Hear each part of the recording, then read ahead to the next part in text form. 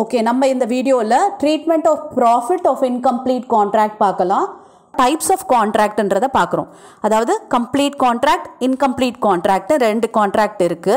Okay, இந்த நார்மலா பாருங்க treatment of profit of completed contractல when the contract is completed, the overall profit or loss on the contract is transferred to the profit and loss account fully. அதாவது it may be a profit or loss. எது வேணா இருக்கட்டும், ப்ராஃபிட்டாகவும் இருக்கலாம், லாஸாகவும் இருக்கலாம்.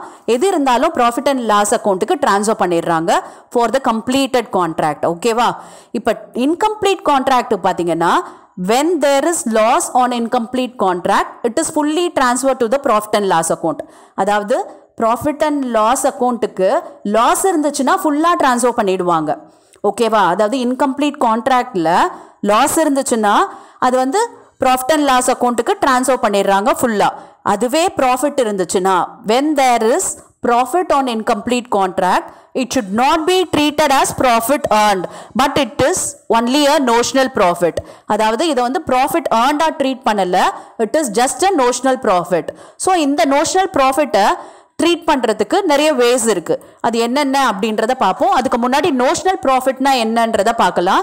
It is an estimated profit of a contract.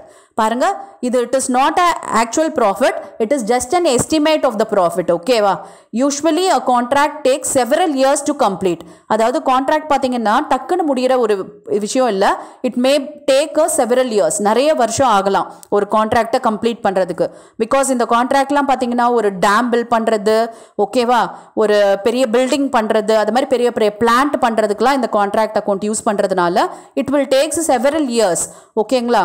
If the profit on such contract is recorded only after the completion, then wide fluctuation may be noted in the profit of contractors from year to year. அதாவது வெறும் இந்த profit முடிஞ்ச பிறகு தான் நம்ம வந்து ப்ராஃபிட்டை கண்டுபிடிப்போம் அப்படின்னு பார்த்தோம்னா நிறைய ஃப்ளக்சுவேஷன் இருக்கும். ஏன்னா ஒரு வருஷத்தில் முடியலை, 2-3 வருஷம் இல்லை 4 வருஷம் அப்படி ஆகுதுன்னா ஒரு வருஷத்துலையும் நிறைய ஃப்ளக்சுவேஷன் இருக்கும்.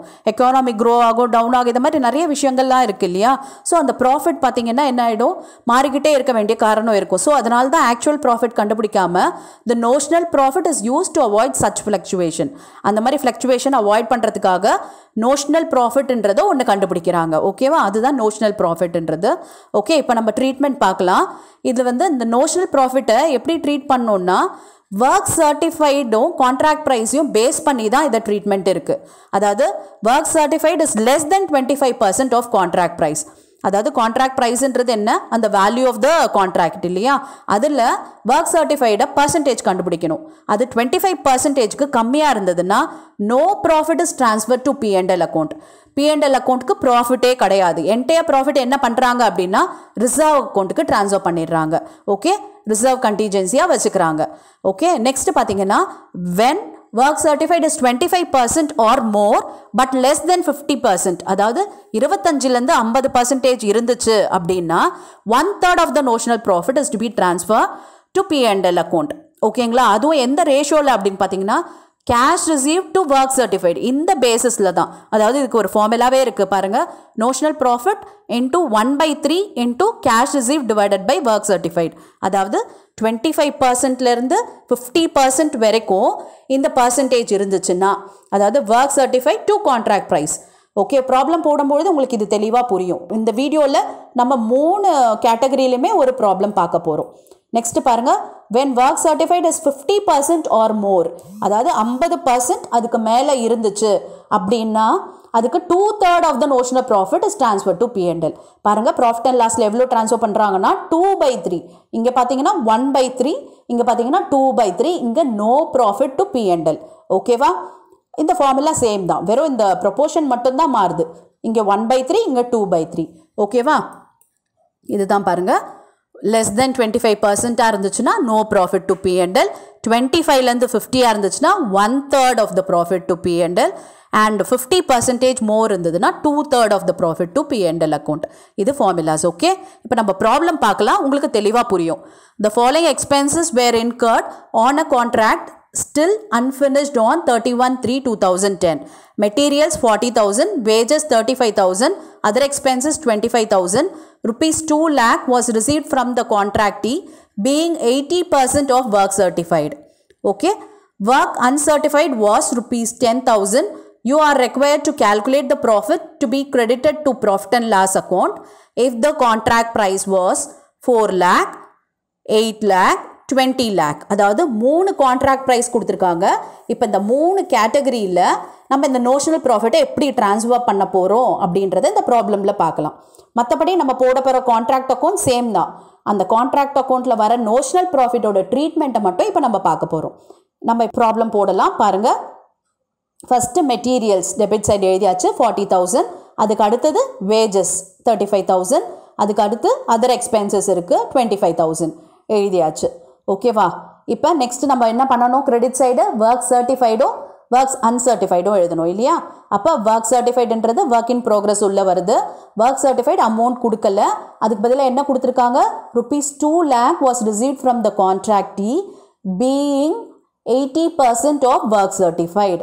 அதாவது இது வந்து 80% ஒர்க் சர்டிஃபைடில். அப்போ நம்ம 100% ஒர்க் சர்டிஃபைடு என்னன்னு கண்டுபிடிச்சிடணும் இல்லையா? அப்போ 2 lakh into 100 divided by 80 போட்டோன்னா ஒர்க் சர்டிஃபைடு என்னன்றது தெரிஞ்சிடும்.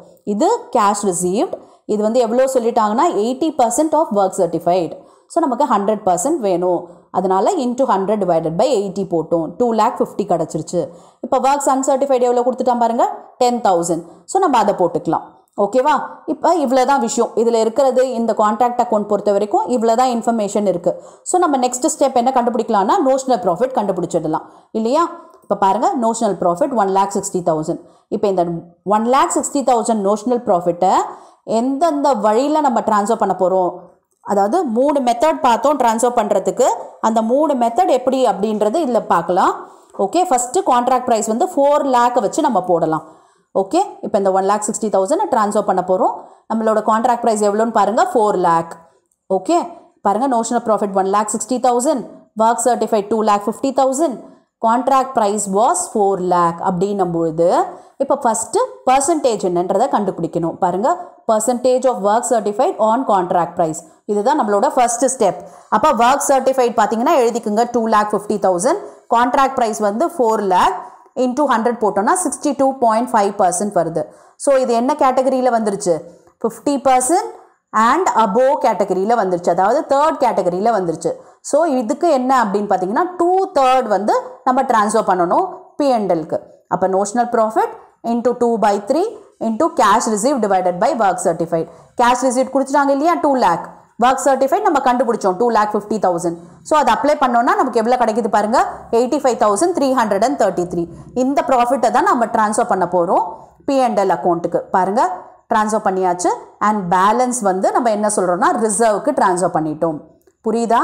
இந்த 1,60,000 ஃபஸ்ட்டு கேட்டகரி, அதாவது கான்ட்ராக்ட் ப்ரைஸ் 4 lakh இருக்குது அப்படின்னும் பொழுது ப்ராஃபிட் பார்த்தீங்கன்னா 83,333. ரிசர்வ் வந்து பேலன்சிங் ஃபிகர். ஓகேவா? இப்போ நெக்ஸ்ட்டு கான்ட்ராக்ட் ப்ரைஸ் 8 lakh இருக்கும்போது நம்ம என்ன பண்ணுறோம் அப்படின்றத பார்க்கலாம்.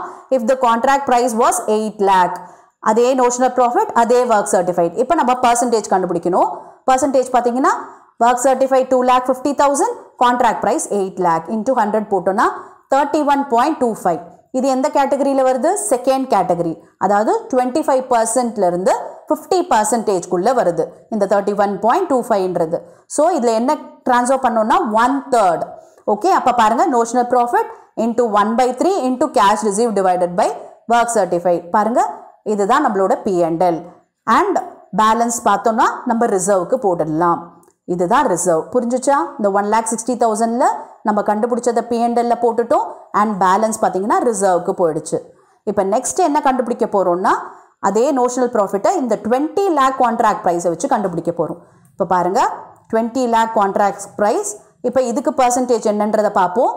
Work certified is 2,50,000, contract price 20 lakh. So எவ்வளோ பர்சன்டேஜ் வருது பாருங்கள்?